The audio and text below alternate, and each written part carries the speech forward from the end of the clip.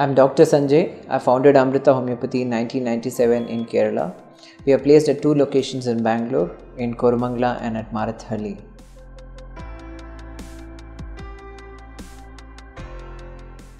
The fasting and the postprandial blood sugar levels can be the same in middle-aged women.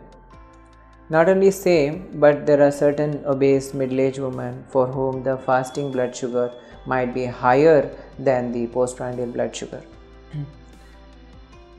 For this, we must understand that the sugar in the blood is not only from the food that we consume, but it can also be formed from the fat which your body has, because even fat can get converted and can be turned into glucose.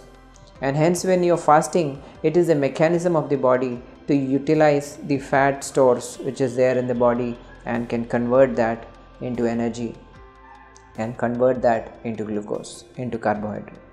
Use it up for the body needs.